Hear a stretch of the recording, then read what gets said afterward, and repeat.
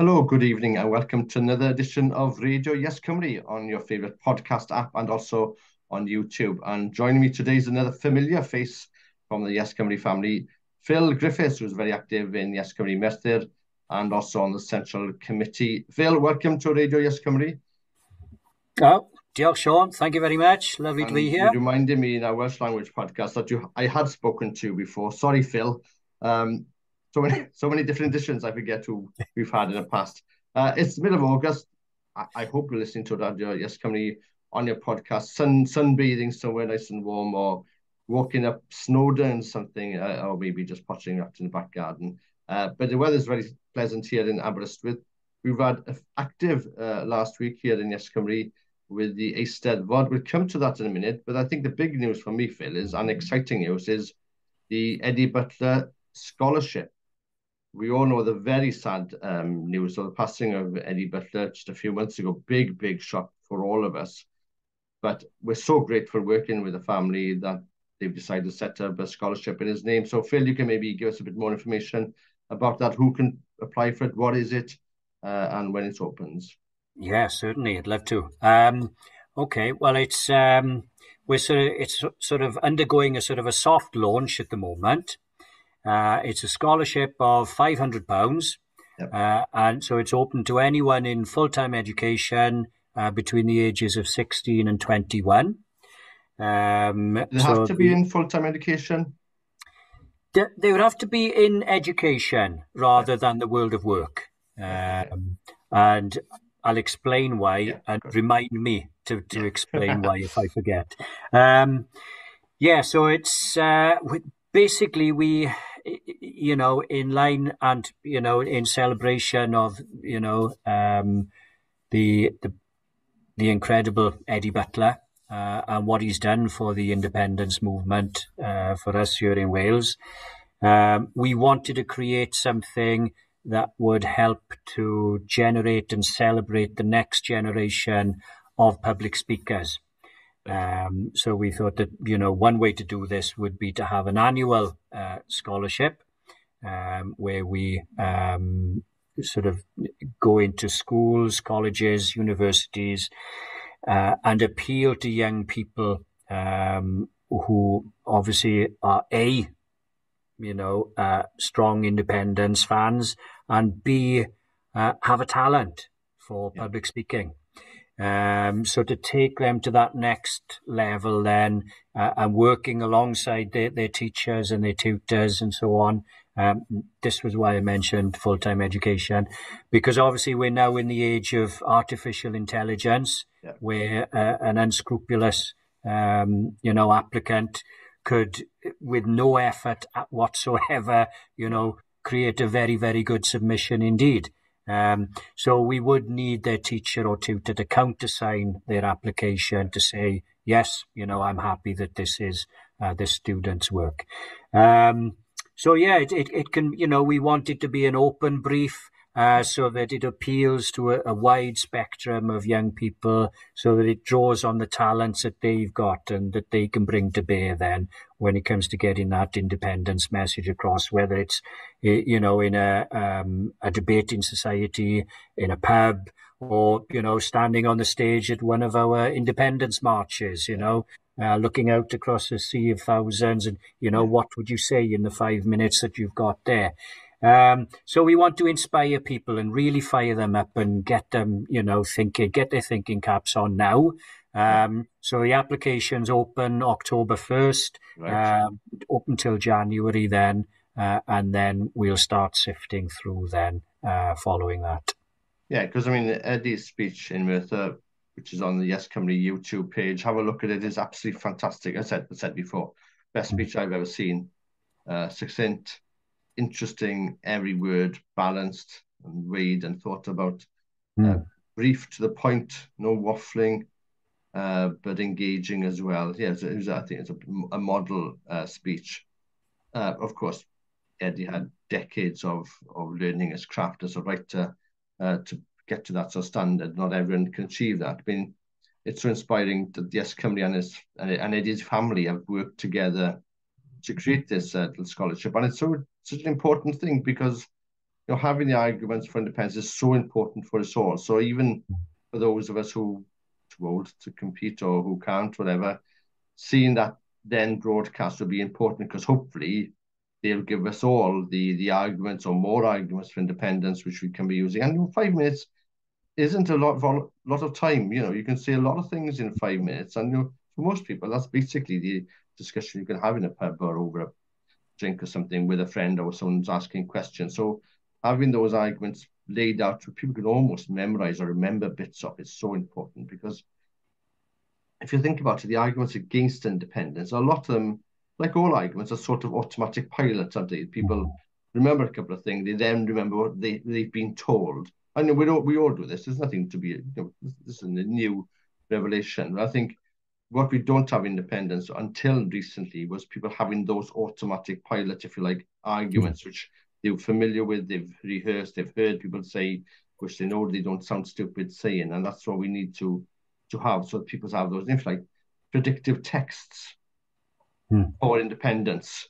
Because basically we've had 700 years of people having predictive texts against, and a lot of people have been brought in by it, and because it makes people sound maybe more intelligent than they are, or maybe they've thought about it more than they have. But essentially, people are regurgitating things they've heard a lot of times on the media. So we want to have our own arguments, weighed, intelligent, humorous, engaging, personable, to fight for our case for independence.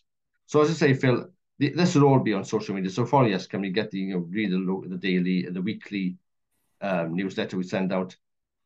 We're opening on 1st of October, closing in January, and then the winning entrant will be announced or will be taking part in the annual lecture. Something else, sort of a separate and parallel event then, is the Ed Butler annual lecture. Yeah. So, and as part of that, then the winner will be announced of the Ed Butler Scholarship. So they're sort of two separate things, but they come together. They sort of dovetail together for that announcement then, which will be made at the Eisteddfod on the Cynon Taf. So before we get to that point, we will create a short list of the 5 or 6 best entrants. We'll work with them then to generate a professional quality video of themselves delivering that speech. So they've got that to take away anyway. Yeah. And sometimes, like with these sort of reality TV shows, quite often, the person who wins isn't necessarily the best one, and you get the runner-up then sometimes eclipses that person, beyond the competition, and they get their own recording contract and so on. But at least we'll have a situation where that short list, the finalists, will all get that same treatment, so it'll be something that they can add to their CV, and then the winner themselves then, all the details will be in the document that goes out to any applicant who would like to show interest in the scholarship. But as part of their commitment, they'll be expected to give us a report at the end of that year then on how they've spent their money, how it's improved their learning, what opportunities it's opened up for them, as opposed to £500 worth of pot noodles, which doesn't look good on anyone's something else we won't mention. So maybe they've used part of the money to visit Ireland or something, or independence, or Scotland maybe, or whatever. So that's so something which is a bit more engaging with independence than pot noodle. So it's a great idea. Keep an eye out for that. Follow the YesCymru social media. You'll get the details, and tell your friends about it, or you're into curious people. Brings us on nicely to working to develop youth groups or young part of YesCymru, which is something I know the movement is also looking at. I think Naomi is responsible for this from the Central Committee, but maybe you can tell a bit more, because this is such an important thing. And I'm going to say, peculiar thing with the independence movement is their support is strongest the younger people are, and I'm talking about 34 years old is young as well. But I find that the most active people tend to be people of our generation, Phil, who are a bit older.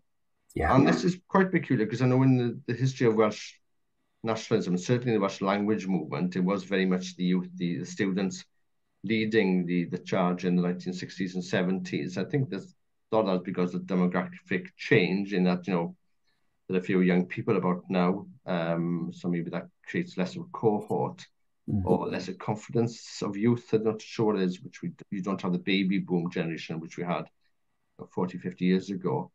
But so it's surprising that, the support for independence is almost normal within many circles of young people, but actually the engagement is less than with the older generation. So yeah, maybe tell us what's happening here, Phil. Yeah, it's normal. I think that's the key word there. In Welsh we say normaleiddio, don't we? It has been normalized, and this is fantastic now. It's a very, very recent phenomenon that independence. It's not some pipe dream anymore. Some nationalist pipe dream, as it was so often called and dismissed as such. But it's now something that's become a sort of mainstream discussion, which is absolutely fantastic. And the sort of demographic then showing the higher levels for support then amongst the younger generation is really, really encouraging. Because the older people, they do tend to be a little bit harder to persuade. They'd be set in their ways. It's very interesting.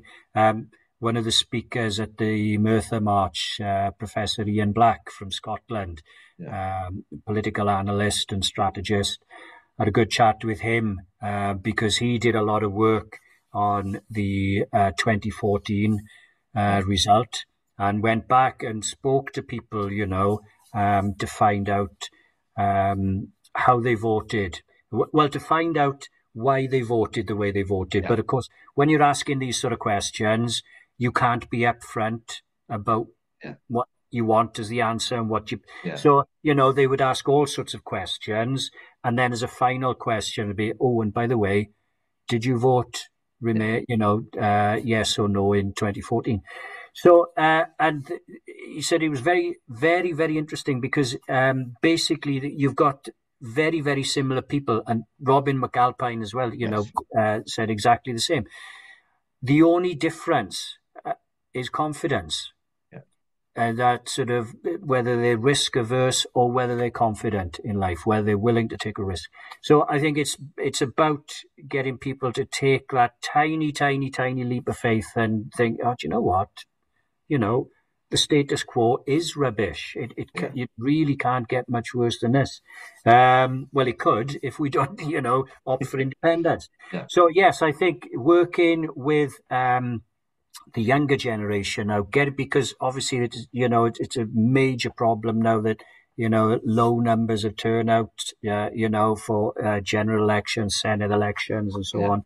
It's something that we really need to tackle anyway. So I think getting in there with young people, engaging with them, getting them fired up and excited about politics is a brilliant way to go anyway. It can only be a good thing. So we're very lucky in YesCymru now that we've got someone who's great at that, Naomi Hughes. So she's leading on the YesCymru Ifanc. So she's the person, if I can just give it a plug. So it's naomi@yes.cymru. And obviously there are very strict rules about political people going into schools and colleges. It's strictly no go. But as a young person, you can contact her. That's absolutely fine.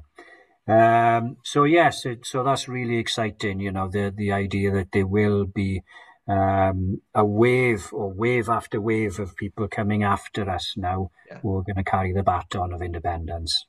Yeah, exactly. And it's good to see the movement is thinking so strategically about where it's going and where it needs to be going in the next few years. I think the first years with us was sort of just getting movement up on its feet and walking. That took a lot of effort. I think now it is a proper movement to settle the structures there. We can start thinking a bit more strategic, a bit more long term, which maybe we just couldn't until fairly recently, and then COVID came over. Talking about the youth movement, I mean, I was talking to Geraint on the last podcast, and Geraint Thomas, not the cyclist, Geraint Panorama, as we call him, he's a photographer.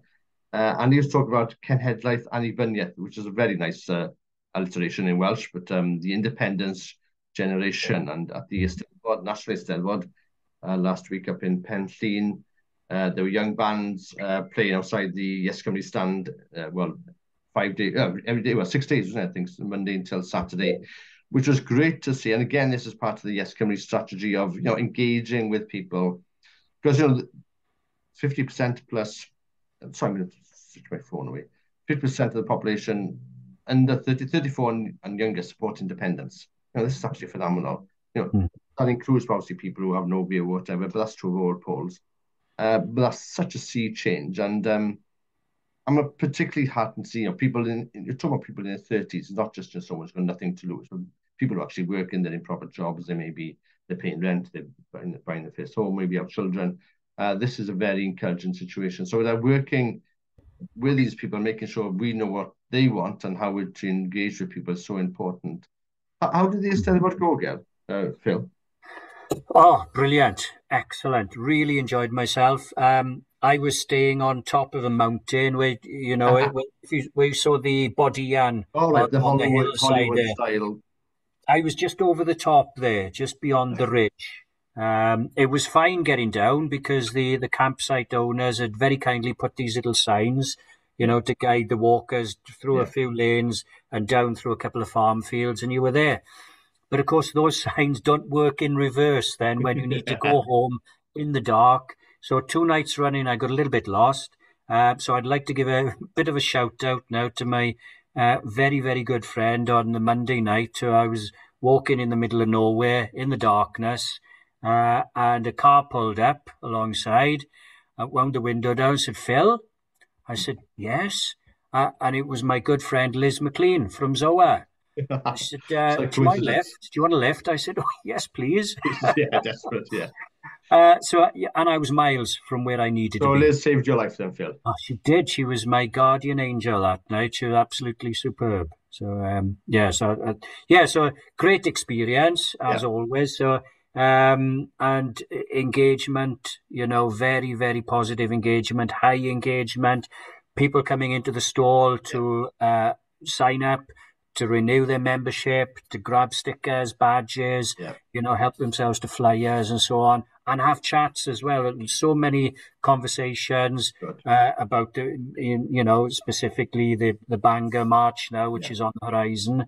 But then sort of working with the groups and, as soon as you'd found out where the person's from, say, well, how active is your group in your area, and what have you got coming up and so on, and how can we help? Yeah. So it was an excellent opportunity then to sort of join those dots, meet people, and sort of hopefully, inspire them to get active and be a little bit more active and doing stuff in their communities. Yeah, and this is so important. We need, if you're in a local group or there isn't one, get one started. You don't have to do something every week. There's no need for that. But if there's something happening once every 2 months, that's fine. At the moment, there is no election. There is no referendum for independence. There's no actual campaign. What's the important thing now is getting the structures ready and getting people together, talking to each other, get the argument out, and getting stuff happening. I know in Aberystwyth we have a ban on bridges or ban on roundabouts this Saturday 19th. I know there's an event up in Felinheli, which is a village between Caernarfon and Bangor. They've got a festival going on. Their little festival they did last year, if I remember correctly, that's on Saturday 27th. So these kind of things are happening, and they can be quite easy to organise. We had a street stall in Aberystwyth town centre about 2 or 3 weeks ago. Again, it's just important that people see without talking to people. So the banners are quite easy. Nobody approaches you, nobody talks to you if you're a bit shy. But doing something like a street stall is great as well. And this is all part of the movement of building the movement up, getting the message out, showing we're not embarrassed or in any way feel awkward about discussing independence with people. So talking about that, I mean, we have got the march in Bangor, Phil. It's on Saturday, 23rd, if I remember correctly. Yeah. Bangor.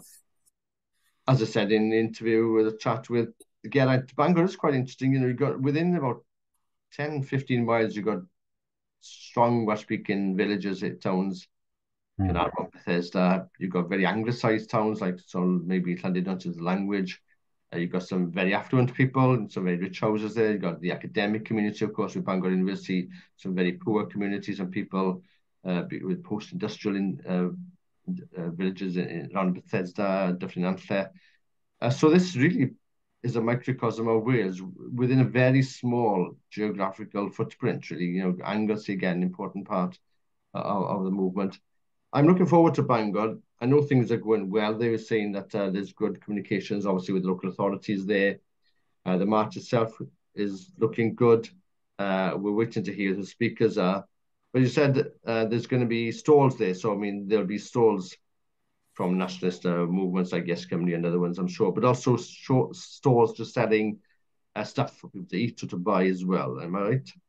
Yes, that's right. So the indie market, we'll have a range of stalls in there. So we're encouraging people to get there early so that you've got time to browse and buy before the march actually starts then at 1 o'clock. So yes, I think, as you say, Siôn, it's a sort of a microcosm of Wales in a way, isn't it, Bangor? I haven't been there for a few years now, perhaps 5 or 6 years, but from what I've heard recently, Bangor High Street then, it's so many boarded up shops and so on. It's I think it's typical of so many other places in Wales, and it shows how desperately we need to take control of our own affairs, do the right thing by our people. And the importance of circular economy is obviously it's basically made in Bangor High Street, as you say. It's and people travel over to shop in the big cities in England or even to Llandudno. So it'd be a big boost for the town itself, I think, as well, when people go there. So I'm looking forward to that. There's a gig in the evening as well in Ponto, which is the big art centre there. So stick around for that. So, make a weekend of it. If you haven't been in the north for a while, it'd be lovely to go there. If it's sunny, it's absolutely spectacular. The backdrop with Snowdonia, Eryri behind Bangor is absolutely amazing. And the Menai Strait is very beautiful. I don't think people realise how beautiful it is up there. So make an effort. It's going to be a stonking event, I think. And when I heard that Bangor was a chosen place, I thought maybe it's a funny venue. I thought maybe somewhere like Llandudno would be better. But I think Bangor actually is a microcosm of Wales. There's so many. Wales is basically within that 20 square miles of Bangor. So I mean, it is a very sensible and good place, an important place to go to. I've just remembered the name of the group. Gellert was the group I filmed at the Eisteddfod. So I put some stuff up with the Aberystwyth, YesCymru Facebook and Twitter of Gellert, was a young group from Pembrokeshire who performed outside the stand, and there's a clip of David Iwan singing the Welsh version of This Land Is My Land, the famous Woody Guthrie song. So hop over to the Facebook of YesCymru Aberystwyth. I think YesCymru essentially shared them as well, just have a feeling of how the Eisteddfod went. Phil, I think we've covered a lot of ground there. I mean, absolutely fantastic news with Eddie Butler. It's such a loss to Wales, loss to the family, lost the national movement that he passed away, but having this scholarship, which I think is a very tactile and sensible way of using that money and his memory to produce, hopefully, speeches which we can use and the public can use and see so important. The Eisteddfod went very well. It's very lively on stand when I was over there. Great to have the Cenedlaeth Annibyniaeth, the indie generation of bands performing outside. Oh, we forgot to mention the Yes Samba. Oh, how could we forget? So this is again something stonking in the YesCymru family. Tell us all about it, Phyl Griffiths. Well, the sound of indie pen drums. Put it away, Phil. Sorry. Right, yes. For the past few years now, helping to organise the marches and so on. Whenever we've gone to samba bands and said, "Oh, would you like to take part?" They're initially, "Oh yes, brilliant." And then once it sort of filters down to the members, some are like, "Oh yeah, YesCymru," and others are like, "Oh, I don't know, it's a bit understandable, political for us." So to get around this, we thought, well, why don't we have our own sort of off-the-shelf YesCymru Samba Band? Here's what we prepared earlier. Yeah, exactly. Pop it in the mic. It's a ready-made samba band, Phil, to coin a phrase. Yes, exactly. Yeah, it's a march-ready samba band. It's so it's going to be led by Rhys Thomas of Tarian Drums, Pontyclun. Yes, Pontyclun. So he's very kindly volunteered his time and his expertise and so on to set this up and to set groups up then around Wales, which will be sort of self-sufficient following his initial sort of tuition period with them. And then depending on where the marches are, groups in those areas will be pulled in or they can come from further afield. But, whatever the formula, we will have, our very own samba band that we can call upon to take part in the marches. And it'll be made up, we launched it through the newsletter about 3 weeks ago. I think we've already had about 8 or 9 people get in touch and say, yeah. So do you need to be a samba expert to join, or can you be a novice? You can be a complete novice. So tuition is all part of it as well. Fantastic. And it's a social thing as well, isn't it? Any of these sort of group events where you're learning a new skill is brilliant. So so it's open to anyone of all abilities. So we'll hopefully see YesCymru Samba have its first outing now in Bangor. So that'll be a brilliant shop window for them, and an opportunity to hand out the flyers, the YesCymru Samba flyers as well. And this is important because I know a lot of flyers were distributed, thousands around Swansea. We did that same in Merthyr, same march in Carnarvon. And this is so important, I think, and it's a good way for people to get to know the local branches. So if you're living in the Bangor area, please get in touch. If you can just spare an hour, it's great. Stick a podcast in your ear. Think of it as some exercise. It's chat to see people. You very rarely get people actually engaging with you politically. So if they're a bit afraid of canvassing, it's not the same as canvassing. I quite enjoy it. I just think of it as exercise. But it's so important, Phil, because not everyone's social media, not everyone certainly is following independent social media. So, but if they get a leaflet, whoever they are, whatever their views are, it's very democratic. They get that in their hand. And, we all know only about 2% of engagement actually happens with this type of thing. But you never know who that 2% is. And the rest of the people actually do get the information, so they know that independence is on the march. Literally, they know what's happening. They can't ignore it. For independence opponents, it makes them a bit scared and know that we are organising. We're not just a bunch of couple of people online. That's important. For our supporters, even if they don't make it to the march, they're glad to see something's happening. That's important in terms of getting support, and it makes sure that people can't ignore the independence question. Exactly. And people started discussing independence, which has happened last few years. We win. The biggest threat to independence is people not discussing independence. Yes. So thinking, we're discussing later on doesn't work, people. Discussing independence actually works. This is how all political movements win, by making it a topic or discussion.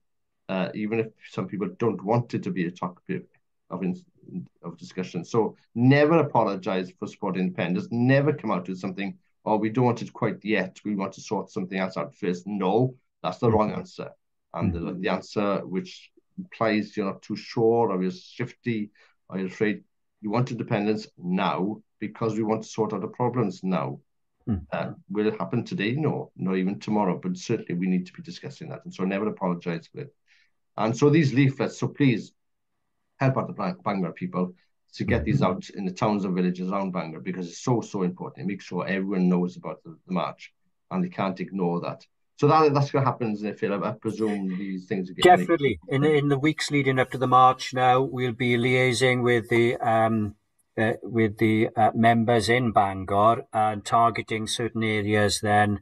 And it's, it's a social activity, it's a social event. You get to meet other members and you get to engage with the communities. And like you say, Siôn, it's that drip effect then. You're getting the brand out there. It's landing on people's doormats. So it's, it's something that people can't ignore. And at some point they're going to start thinking, so what is this YesCymru thing? What is it all about? Oh, well, I've got 2 minutes and I'll read it. And, interestingly now with the banners on bridges now, recently we've started a spreadsheet where we're recording the response levels.